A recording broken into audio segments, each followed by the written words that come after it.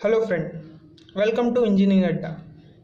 Today we see how the support moment for the continuous beam is determined by using Kani's method when any support is sinks.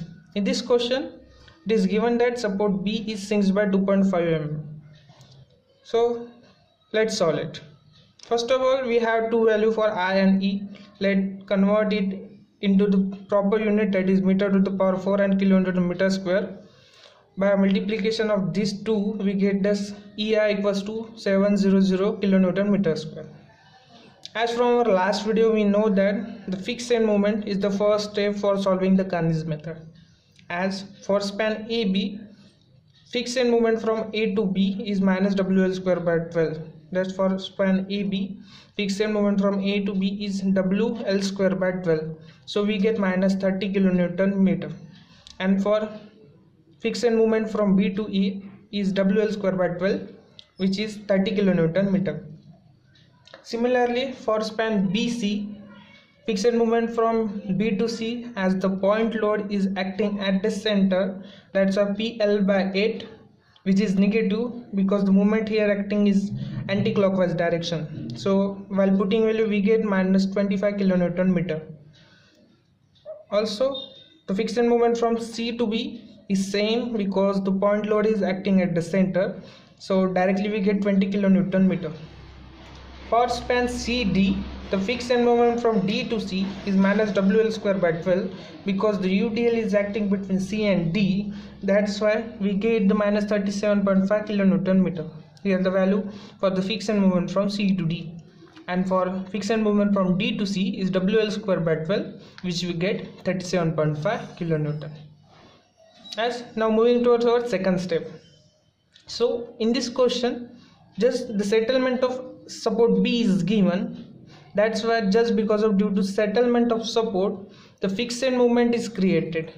So which is given as just because of due to settlement, the fixed end moment at AB is given as minus EI del 1 by L1 square. Here the del 1 is nothing but the settlement, that here is given the support B is sinks by 2.5. This 2.5 is nothing but the del 1.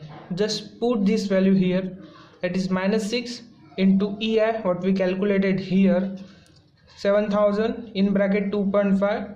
Here I have multiplied with 10 to the power minus 3 because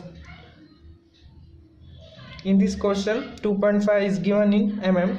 So I have here by multiplying with 10 to the power minus 3 directly convert into meter by L square. So this is distance. We get fixed end moment from A to B and fixed end moment from B to A equals to minus 11.67 kilonewton meter. Here just notice that what the fixed end moment at this end is equal to fixed end moment at this end, because for the both support the settlement, that is del 1, is same, that is value of 2.5 into 10 to the power minus 3 is same. That's why the fixed end moment from A to B equals to fixed end moment from B to A, which we get minus 11.67 kilonewton meter. Now for the span BC, as I represent here, B support sinks, that's why this is del, here this is del. So for that, fixed end moment from B to C equals to fixed end moment from C to D, which is equals to 6 into EI into settlement, that is we calculated here, and length square. Here the for BC span length is 2, that was 2 square. We get 26.25 kilonewton meter. Now moving toward our third step, that is rotational factor. As from our last video, we know how to calculate the rotational factor. The rotational factor in this term is this, that is U equals to minus half of K by summation of K. This term is nothing but the rotational factor. As we know how to calculate this, just multiply K by summation of K with minus half, we get the rotational factor here. As the support, all support are fixed, that's why I by L, I by L, I by L, here summation of at the joint and summation at the joint C. So directly we get minus 0.2 minus 0.3, minus 0.3 and minus 0.2 as a rotational factor for BA, BC, CD and CD respectively. Now moving toward our third step and the main step, that is cycle iteration. So this is just the diagrammatical representation of this movement what we calculated.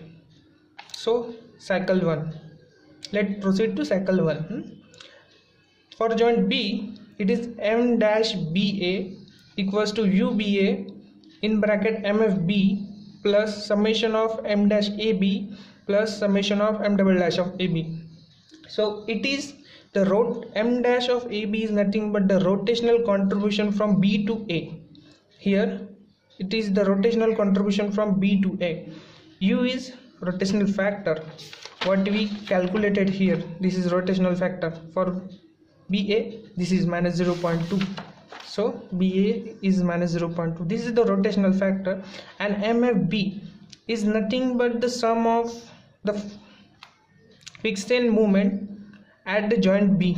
So this is summation of M dash AB. This is nothing but the sum of the rotational stiffness of far end, and this is the settlement. If you don't get exactly meaning what this term means, so please see our last video. I explain all this term with the full detail in my last video.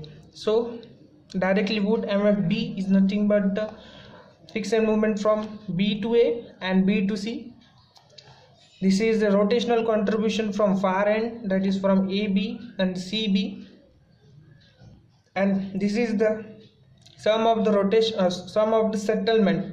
Here M double dash AB is the settlement from A to B, and M double dash of CD is the settlement from C to B. Here what we calculated here, this is the settlement movement. So directly put all value. Here we know MFBA is 30, MFBC is minus 25. What I represent here, the value of fixed end movement at the upper side of the beam. So this is M dash AB plus M dash BC, as A is the fixed support, it does not contribute anywhere. That's as you, because of just due to this is first iteration, M dash of CD is 0, and M double dash of AB and M double dash of CD what we calculated earlier, just because of due to settlement of support. While putting all value, we get the rotational contribution from B to A is nothing but minus 3.92. Now moving towards rotational contribution from B to C. So it is UBC, same formula what we use here, just here the rotational factor is changed because span is changed. Here for the rotational contribution from B to C, that's a rotational factor for B to C, and all formula is same, that is MFB, because we considering this moment at joint B, that was MFB plus sum of the rotational contribution from far end and the sum of the settlement from the far ends. So directly we put all the value here, just the rotational factor is changed, we get rotational contribution from B to C is minus 5.87. Similarly for joint C, M dash CB equals to UBC, just the rotational factors change, span change, and everything is similar with this type of formulas. Just you put the value and get the answer. It is as simple. So M dash CB equals nothing but minus 2.36 we get after solving this. And similarly for M dash CD, which is the rotational contribution from C to D, it is UBC, it is rotational factor. Just here change the span because we are considered CD. This rotational factors change, all remaining are same. Okay, so directly we get M double dash of CD equals to minus 1.576. So we have to perform just 2 to 3 cycles just to make this difference in 0.08 mm. Okay, so I perform here second cycle similarly like this, and also third cycle. Now moving toward our final step, that is the final movement. For span BC, this is the formula for calculating the final moment at AB. This formula I also explained in my last video. If you don't get the exact meaning of this term, please view my last video. So MAB is a movement from A to B. Is MFAB is fixed movement from A to B plus twice the rotational contribution from far end plus rotational contribution. Sorry, this is rotational contribution from nearer end, means self, and this is the rotational contribution from far end, and M double dash AB is nothing but the settlement. So just put all the value. We get MAB is nothing but minus 25.07 kilonewton meter. Similarly for this, that is movement from B to A is fixed moment from B to A plus twice the rotational contribution from self end as rotational contribution from far end, and this is nothing but the settlement. So just directly put all value, we get this answer, that is MBA is nothing but 11.53 kilonewton meter. So by using this similar procedure, we are able to find out the movement from B to C and movement from C to D, and also movement from C to D and movement from D to C. So it is very simple to calculate the movement by using Kani's method. And this is the diagrammatical representation of this contribution factor, what we calculated here in this diagram form. And this is the rotational factors, and this MFB here, MFB, it is 30 minus 25U equals to 5U, and this is MFC. Thank you.